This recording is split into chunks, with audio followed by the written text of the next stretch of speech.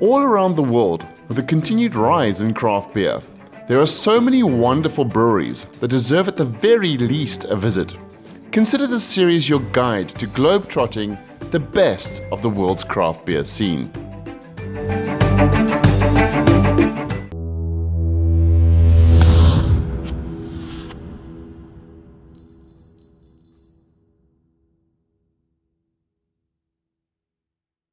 So we are at the Abbey du Val-Dieu, where there is the Brewery du Val-Dieu. Nice, let's go check it out.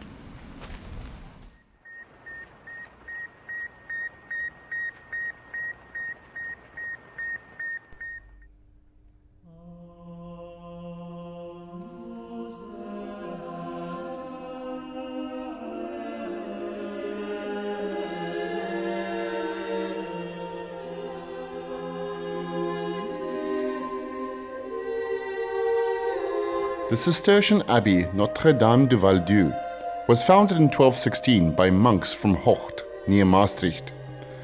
According to legend, the uninhabited valley in which they settled was so hostile that the population dubbed it the Devil's Valley. The monks renamed it Valley of God, which will later give its name to the abbey.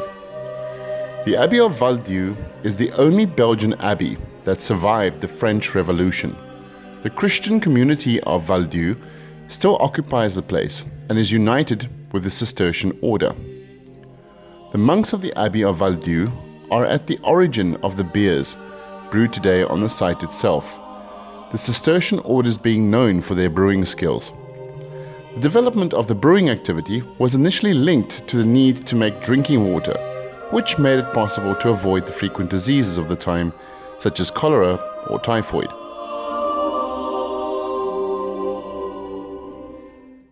Bonjour, je m'appelle René, je suis un des 3 brasseurs de la brasserie de l'Abbaye du Val-Dieu.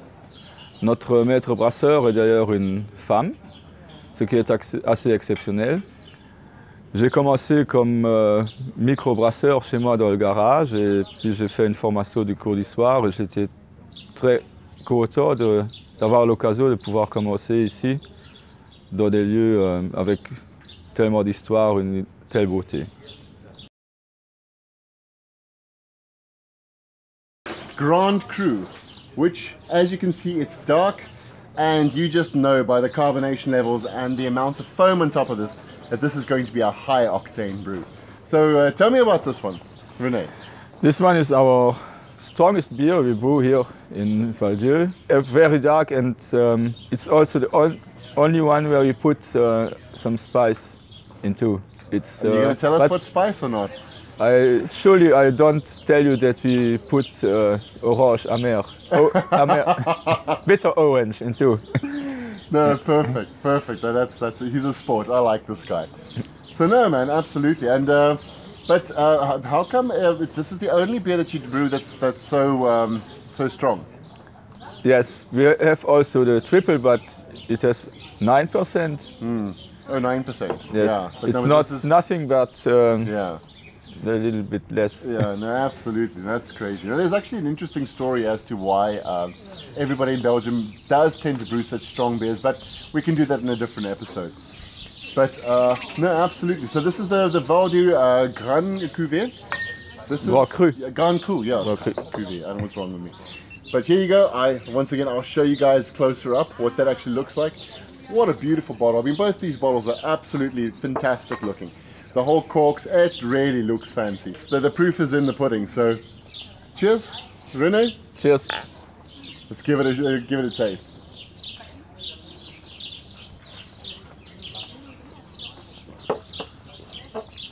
Oh wow. Wow, that's interesting. Now, I need to point out that, like, first, yes, dark fruit notes are galore. There's a rum and raisin character, which is very strong on the front of the palate, but not overwhelming, delicious. I'm getting a lot of raisin flavors. I am getting a little bit of fruit something. That's probably the orange peel. You know, even from the yeast, you're getting a lot of ester formation from the yeast itself, and that just blends. It's really something special. I mean, this is something that you'd have with a dessert, I would imagine. What do you say? I think so, but well, like, what's your favorite way to enjoy this beer? Firstly, I would prefer it a little bit warmer, not so cold. Oh yes, it's absolutely. really fresh served. But now in summer, it's not a bad idea because we drink it not so fast. So at the final we have all the aromas. Yeah, you don't want to drink this one fast. It tastes like a Christmas cake with rums and raisins and plums and prunes. And it also has a phenolic profile, which reminds me of, which has a very almost flowery, you know, musky spice. So think of maybe black pepper, and think of, you know, maybe the cloves, a little bit clove. It's absolutely delicious, but like the black pepper is right in front, like as much pepper as you would experience in like a saison or so on.